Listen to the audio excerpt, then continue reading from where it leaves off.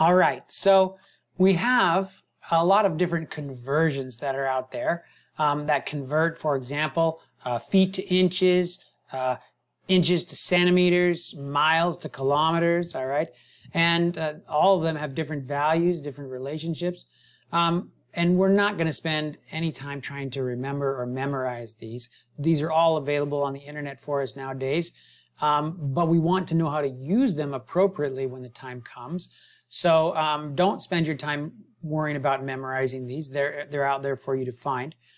But let's kind of familiarize ourselves with some different measurements. Okay, so for example, a penny, we see that it's about 1.5 centimeters. Human hair, only about 50 micrometers. On here is a nanowire, much smaller, right? The island of Oahu, 60 by 50 kilometers, right, in Hawaii. 1 meter cubed, okay? So these are some different lengths. Here's some different volumes, 3 liters worth of soda pop. 1 cubic centimeter, which means a cube with 1 centimeter by 1 centimeter by 1 centimeter. That's defined as a milliliter. So we take a unit of length, cubit, cubits units as well, and we get a volume unit. Very good.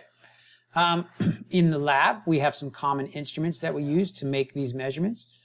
We have beakers, flasks, beakers and Erlenmeyer flasks, which aren't really made for making measurements, more for just containing material.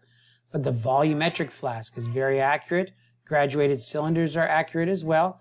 Not as accurate as volumetric flask or volumetric pipette. When we say something is volumetric, that's probably our most accurate glassware.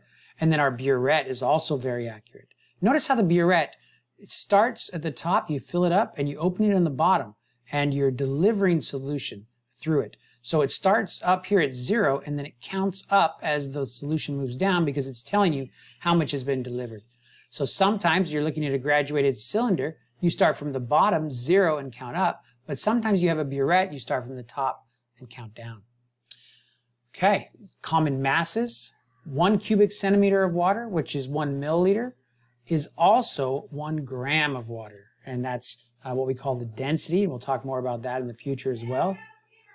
Okay, so here we have a paperclip, penny, football player, 220 pounds, 100 kilograms. Okay. Common measurements, Celsius and Fahrenheit. And, some people say, well, if we have Celsius and we have Fahrenheit and the countries can't agree on which one to use, then why in the world do we have a third, Kelvin? Well, Celsius and Fahrenheit were both people who made thermometers. They were glass blowers. They were good at making thermometers, so that's what they did. They chose different values for their standards, 0 and 100, and 32 and 212. But Kelvin was a scientist who was looking at the volume of different gases at different temperatures. And he developed a scientific law that shows that as the temperature of a balloon decreases, its volume decreases. And eventually the volume will get so low that it will become, well, it doesn't, eventually at some point it becomes a liquid because it condenses. But what he noticed, what Lord Kelvin noticed, was that these all extrapolate back to one temperature, right? And what he allowed us to kind of realize is that when we think about gas in a balloon, the temperature is really a representation of how much energy those molecules of gas have, or that those atoms of gas have, and how fast they're moving, how much kinetic energy they have. So when he realized that, he realized also that there must be a point where the molecules stop moving. But there wouldn't be a point at which you continue to get colder even after you've stopped moving. So he identified what we call an absolute zero, or the temperature at which motion stops, because temperature really is a measurement of the motion of molecules. Okay, so there's a neat video out there on YouTube called The Race for Absolute Zero. Lots of fun. You should try to watch it. Ooh, I'll do that on the weekend. That's a good idea. It's a good idea. The Race for Absolute Zero. Okay, so if we want to go between Kelvin and Celsius, which is about the only thing I want you to remember in terms of temperature conversion. And then we have to use 273.15. And the only thing that really becomes difficult is remembering, do I add 273 or do I subtract the 273? And if you can always remember that Kelvin developed a new scale based on the fact that there was an absolute zero, meaning that there were no negative numbers. There's just a linear increase from 0 up to as high as you wanted to go, right? Then you'll always know that you can't subtract 273 from your Celsius. You have to add it to the Celsius to make sure you always have a positive number. That also shows us that negative 273 degrees Celsius is as cold as anything can ever be in existence, right? Okay, so 25 degrees Celsius, adding the 273 gives us 298 Kelvin.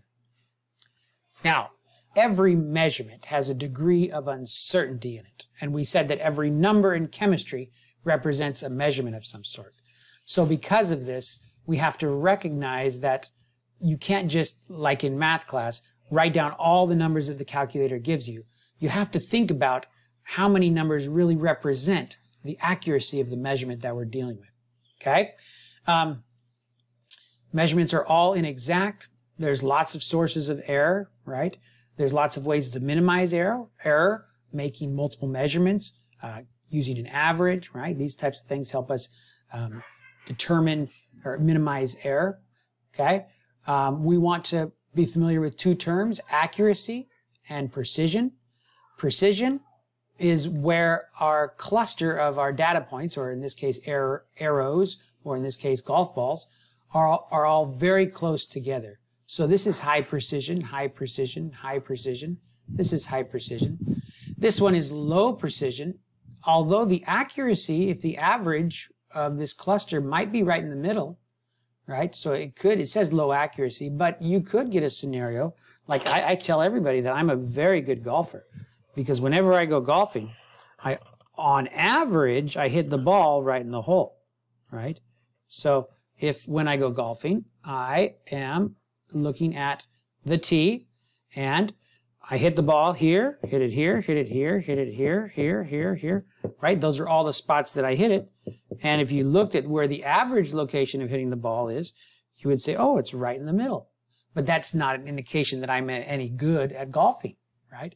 So just because the average is accurate, it doesn't mean that things are okay with the method of measuring your whatever technique you're using or whatever sample you're looking at, right?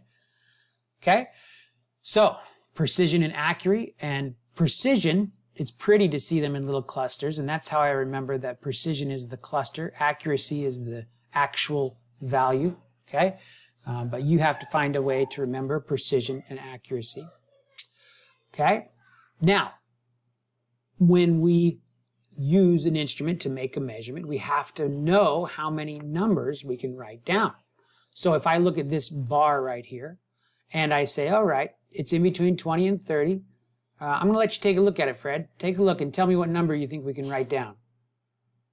Let's see, there's 10 ticks between there, so 20, 21, 22. So it's above 21, so it's 21 point, maybe 4, 21.3 or 2, something like that. Okay, good, good. Could I say 21.27? Maybe. How about 21.273? I don't know. Well, which one of these do we know for sure? Do we know the 2 here? Yeah, we know there's 20s. Do we know the 1? Yeah. Because that's right here, right? Right. So do we know it's a little bit above 21? Yeah, we don't know if it's 2 though. So that's our first estimate, right? So that's the one that we're not quite positive on. It might be 21.2, 21.3, 21.4, something like that. But there's no reason and no way we can include any extra digits if we know if that is our one that is uncertain, right? It's our estimate. We can keep it, but we can't put on any more. So from looking at a measuring device like this, we would have 3 significant digits, okay? If I improve my measuring device here, now I have 10 ticks between 21 and 22, then what can I see?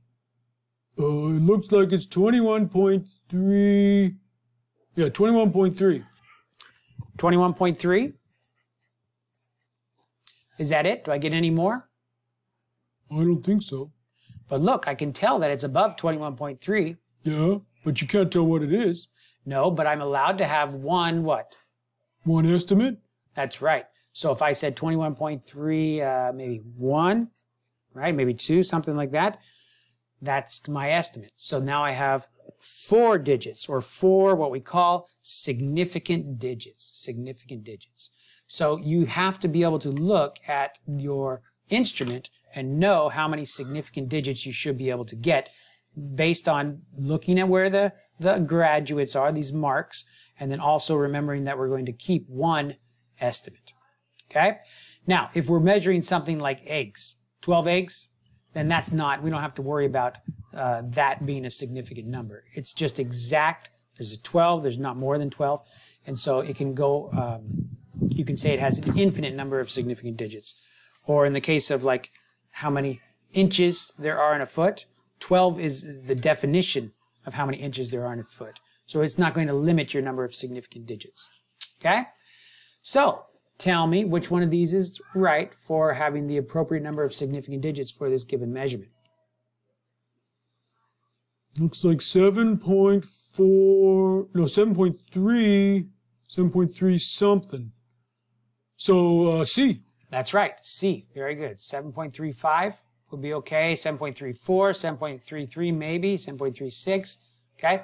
But that one would be our estimate, so we're going to get 3 significant digits. How about this one? Same thing, 7.35. You sure? Yeah, it's the same. 7, 7.1, 2, 3. Why does it say 6 up here? Is it upside down? No, maybe it's delivering from the top down, right? Like a burette. Oh. So we're looking at 6.72 or something like that. Yeah, maybe 6.62. Oh, yeah, 6.6. There's 6.6 and then a little bit more. All right, good. 6.62. Good. So something we need to pay attention to. Excellent. So when you're looking for a number that's provided to you from another scientist, you have to be able to know how many significant digits there are. All right? And to do that, we have some rules. First of all, if it's not a 0 and somebody gave it to you as a number, then it has to be a significant digit. Zeros that are between numbers, they're also significant. Zeros to the right are only significant if I have a decimal place there, or they can become significant if I use a decimal place. So sometimes a decimal place becomes a tool to help people indicate, or know, to indicate how many significant digits there are. Okay? Zeros to the left are not significant. All right? There was no material there, nothing to measure, so you can't say that those are significant digits. To the right are significant because they're placeholders, not placeholders, they are actual, something that, you know, your estimate in this case, you could see that it was around 0, so you estimated 0. Zeros to the right without a decimal place, again, no, not significant digits. All right, so come back to this point in the video if you need to answer these questions. How many significant digits, Fred? That's easy. That's 3. Very good. 3. How about here? That's 3 too. No. Why is it 4? Oh, yeah, because that 0 after the decimal is significant, so everything in between is. That's right. That last one was an estimate. 5 is definitely a significance, so 4 digits. How about this one? Is that 4 or is that 1? Good question. Good question. What did we say about the decimal point? Oh, yeah, that's just 1. Very good, just 1. Because these zeros didn't have anything to measure there. So really, 1 was our estimate, right? So that doesn't look like a very, very confident measurement there. What do you think here? I think 3. 5 and then the 0, 0. That's right. Very good. Okay, so 3 significant digits. So here's one at home. All right, here's one that I want everybody at home to try. So every time I ask a question, you should always stop the video and try to answer it yourself before Big Mouth over there answers it. Hey. I'm just kidding, Fred. I'm glad you're here to answer the questions. Yeah, you should be. You'll be doing all sorts of stuff.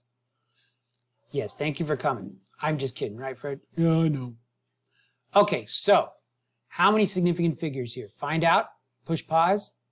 All right, tell us, Fred. I would say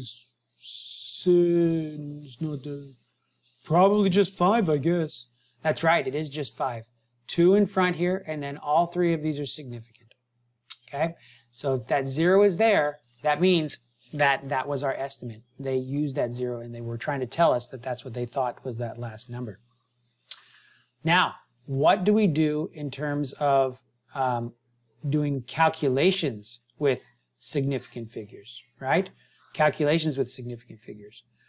And this is very important because when we do calculations for these 3 values, for example, in our calculator, what we get is this number in the calculator, lots of digits, but we can't just say that all of those digits are significant. Therefore, we can't express that many numbers in some lab report, okay?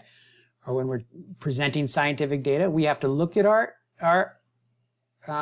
number of significant digits that we had in the 3 measurements here and decide which one is going to limit the number of significant digits here. Because there was 3 here, 4 here, and 2 there, the least is always going to have to limit our significant digits. So we start at the beginning, 1, 2, we say that's our last significant digit, so we use the 3rd one there to decide whether we round this 3 up or down. 4 is less than 5, so we keep it 1, 3. So the answer is just 13, and there's 2 significant digits. Now this is just for multiplication and division. Looking at the number of significant digits in the different measurements and choosing the one with the least, that's for multiplication and division. You don't do that for addition and subtraction, okay? So remember that. So here you go. Try to find the correct number of significant digits in this problem here. We're going to multiply these together. All right, Fred, give him a second before you answer. Push pause, take some time and try to do it yourself. Okay, tell him, Fred, what do you think? Let's see. The 12.33 is 4 significant digits. The 0.00002, that's just 1. So our answer is only going to have 1. That's right. Only going to have 1 significant digit. Very good. Now, addition and subtraction. How do we manage addition and subtraction? Addition and subtraction, you always have to line the numbers up. Don't be lazy. You can't treat it like multiplication and division. Because multiplication and division is pretty easy. You just remember 3, 4, 2, however many significant digits is the least. That's your answer, right? Then people tend to do that in addition and subtraction, but you can't do that, all right? You need to line the numbers up, find out where the number of significant digits stops the soonest in your number. So here we stopped in the 10th place, and so our answer has to stop in the 10th place, okay? So you always line it up, find the answer, and then stop in the earliest place. All right, do this one at home. Try to find the answer. You thinking about it, Fred? Yeah, I'm thinking.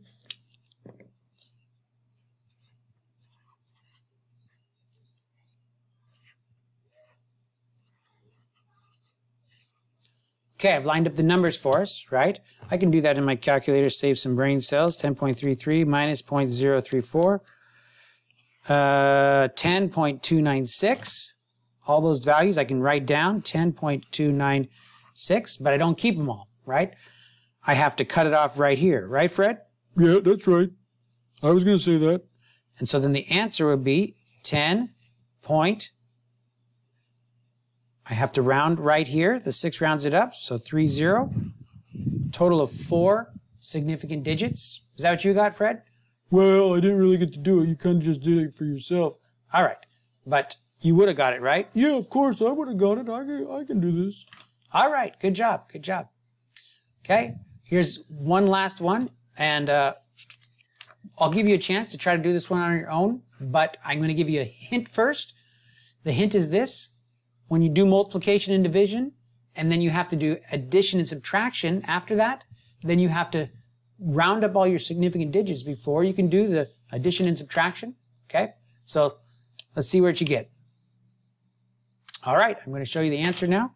So if we go 10 times the 10.88, it's inside the parentheses, that's what we have to do first. The answer is going to be 108.8. Very good. But how many significant digits? Because the next thing we're going to do is subtract the 12.2. So we have to gather significant digits right here because we're going from multiplication to subtraction. Okay? So how many significant digits should be in this answer? Well, just 3, because the 10.0 is 3, the 10.88 is 4 significant digits. Very good. So that's 109. That would be our answer. And now I subtract the 12.2. Sorry about that. Rewrite that. 109 minus 12.2. Okay. I could save some brain cells. 109 minus 12.2. 96.8. 96.8. But what am I going to do in terms of rounding my significant digits? Where am I going to cut them off at? At the ones place. That's right, because this is where 109 cuts off. Therefore, my answer is going to be 97. 97. And I had to collect significant digits there because the next thing to do was another division problem. So now I divide by 2.2. 2 significant digits in each. So what am I going to have? You're just going to have 2 significant digits. Very good. Multiplication, you just look at the number of significant digits in each. Okay, very good. Excellent job. Lots of hard work. Fabulous.